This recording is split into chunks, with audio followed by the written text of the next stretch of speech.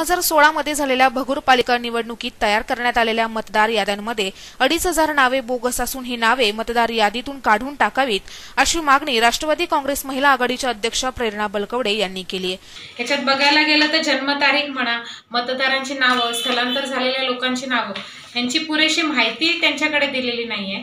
त्याच्यामुळे त्यांना सर्वे करणं अवघड होतं बीएलओंना।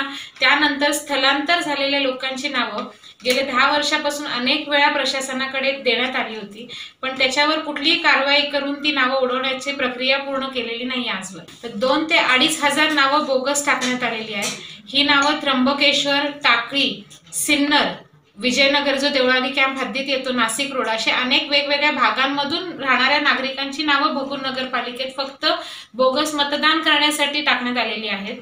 तर ही नावं देखील उडवण्यात यावी, कारण एक पारदर्शक कारभार निवडणुकीचा झाला पाहिजे आणि ही यादी, मतदार यादी शुद्ध करणं ही प्राथमिक एक गरज आज बनलेली आहे। शासनाच्या या GR प्रमाणे, जो शासनाचा GR आलेला आहे ह्याच्याप्रमाणे कुठल्याही पडताळणी करण्याच्या आधी सर्व राजकीय पक्षांची बैठक घेऊन त्यांना मतदार याद्यांची एक प्रत देऊन त्यांची पोचपावती घेऊन ही प्रक्रिया पूर्ण करण्याचं सांगितलं गेलं आहे। त्याच्याने काय होणार आहे, प्रत्येक राजकीय पक्षाच्या लोकांच्या सहकार्याने ही यादी शुद्ध होण्यासाठी मदत होणार आहे।